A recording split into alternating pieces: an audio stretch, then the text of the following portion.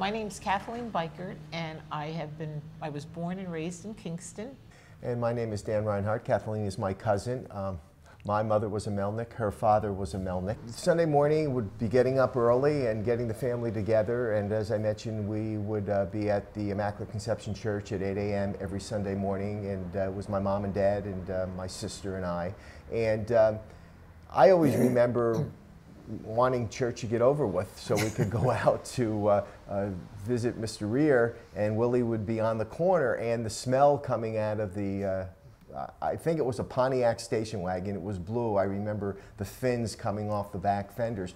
But it was just a time where you would run up there, and it was like a little bit of race because everybody would want to be the first ones to get in line.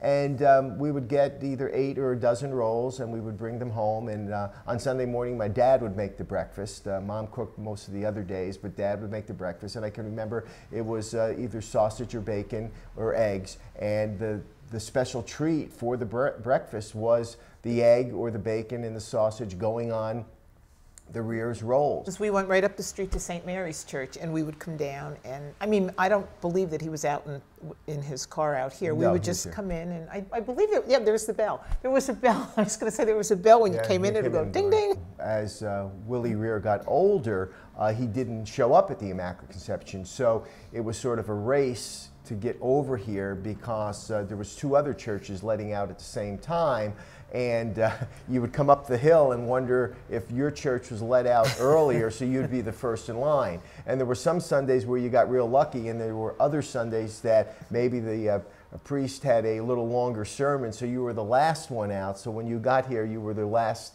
in line out the door. Yeah. But like I said, it was a big part of many, many people in the Kingston community that Reher's was special on a Sunday morning. It was part of your life way back when. Mm-hmm.